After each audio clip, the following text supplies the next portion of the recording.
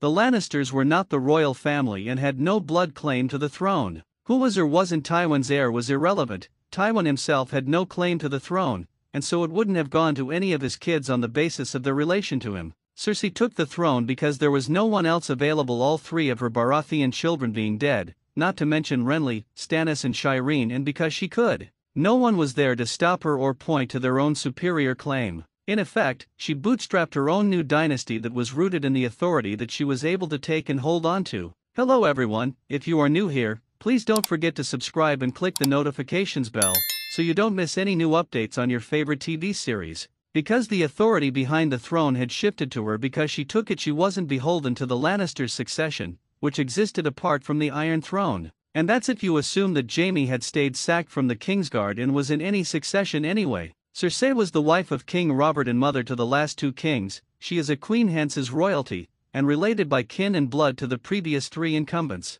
Jaime has no claim to the throne, has no regal blood or status, but more importantly, unlike Cersei, has no desire to gain the Iron Throne. In truth, even Cersei has no legitimate claim to the Iron Throne. It's just that as regent she was essentially the incumbent, and she was ambitious and ruthless enough to kill most of her rivals by blowing up the sept. Neither Jaime nor Cersei had any claim to the Iron Throne, plus Jaime surrendered his right to inherit any title as part of the Kingsguard. It was just expedient to stick Cersei there on the show. In reality, after the death of all of the Baratheons, they should have called a great council to pick from Robert's closest relatives. Although they didn't know it, the person with the best claim, as Robert's relative, was Jon Snow. With the Baratheons dead, their Targaryen cousins were their closest living relatives. If Jon's vows to the Night's Watch disqualified him, ironically Daenerys would have the best legal claim, although her lack of outdoor plumbing might have struck her from the succession too. Thanks for watching. Please don't forget to like this video and drop comments, and most importantly don't forget to subscribe and hit the notification bell so you don't miss anything.